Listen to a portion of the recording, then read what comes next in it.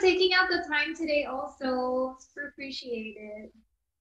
Of course. Thank you also. So right now, we'll proceed to our post-event interviews. So some members of the media who were present in the program earlier have some questions to ask. So thank you for Sure.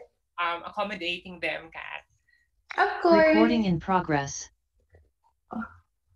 All right. So let's start with MJ Marfori from TV5. Hi, Hi, Kat. MJ. Kat, thank you so much for your time, Hi, syempre, para sa MJ. post-interview na to. And I just want to congratulate you because the last time we spoke, yun na nga, sabi mo nga, nasa Singapore ka, di ba? Ngayon, nasa Australia ka naman. And despite everything that has happened to you recently, and grabe fresh. Wait, na-mute ata ako. Ito, na-unmute na ako ulit. So, eto na. I just want to know, how are you? How are you? How's your dad? My dad is doing well, thank God. It was a very anxious trip to Singapore for me because even the flight papunta dyan was when he was having his operation done. So it was a very anxious time for me and my mom and for our family. But praise God, had a great operation, recovering well, and sana ma-discharge siya in the next couple of days. So I'm Amen. just so grateful, so grateful. Prayer is so powerful, and I'm just so thankful I can also be here. Kasi nag-lift lang just this first week of March na yung quarantine requirements for Australia. Kasi last year I had to quarantine 15 days, and ngayon I could go straight na and see my family with just a PCR test. So I'm so grateful. Para saan yung operation? I hope you don't mind me asking.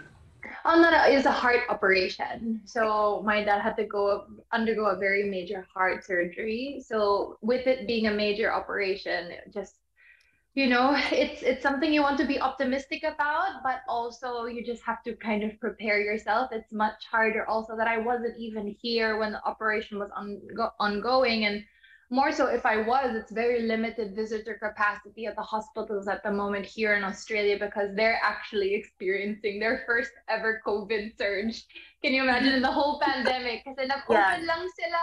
So it's a very unsure time, but thank God my dad's doing better. I can't imagine na, imagine mo, nag-host ka pa nung, nung wax figure unveiling mo, tapos yung pala yung nasa likod, and we all know how much you really take care of your parents. I mean, Yeah. but there's a silver lining to it, like what you say, right?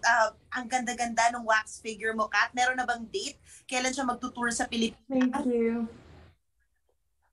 I wish I had a date talaga, but I'm really hoping soon. I know that she's also potentially touring Hong Kong and Thailand, which would be a wonderful thing because that was actually the original plan of 2020. That she would tour also to Manila and then reside in Singapore. So let's see, fingers crossed. I would love for her to visit Manila because it's such a wonderful moment that has been immortalized. And I'm even wearing the Philippines sash, and it would be so nice to celebrate that moment with the Filipinos.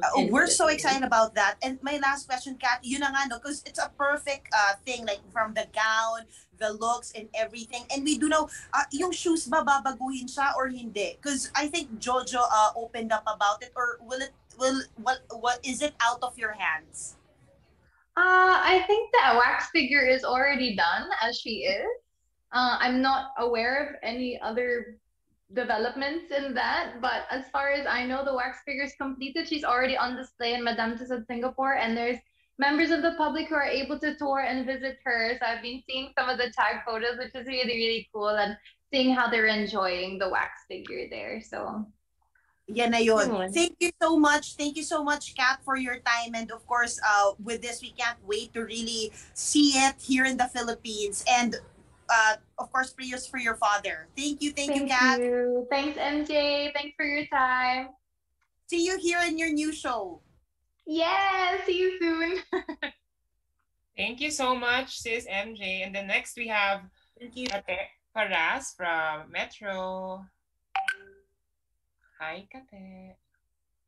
Oh, I think she's not yet here, but we can proceed with Larissa Garcia of Manila Society. Are you here, Larissa? Not yet here. Okay, next we can proceed with Jess Pagiwayan of Manila Bulletin Live. Hi, Jess. Hi, you guys can you hear me? Hi, Jess. Yes. Congratulations, I'm in the office. So Oh, thank pretty. you. So I'll be throwing question for two publications, the Manila Bulletin and the MB Life are titled for the youth. So I'll go first for the Manila Bulletin. So the first question is, when and why do you feel your best and your most beautiful? Oh, I would really feel like it's on my days off when I'm not wearing any makeup, when I can just be myself. I'm required to be a lot of things for my work. And I've always tried to make it very apparent to myself that I am not glammed up version of me. I am myself when I'm at home with my loved ones, when I'm in tracksuits and t-shirts, and I'm really stripped of all of that glam type of thing that comes with my work. Because it's allowed me to really appreciate me for me. Because, at the end of the day, makeup is always removed and hair is always brushed out, but I always try and look after my health and my skin and just my internal energy and my mental health as well. So that's when I feel most beautiful. I think when you're gonna get the gist of it, this is when you feel comfortable, the most you're comfortable space. Thank you for that. My second question is, kanina you tell us that hindi ka pa na